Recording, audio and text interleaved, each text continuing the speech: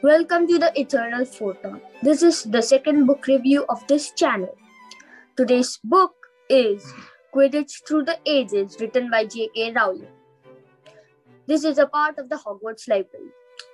Quidditch Through the Ages is an informative novel written by JK Rowling. This book is a must for any Potterhead.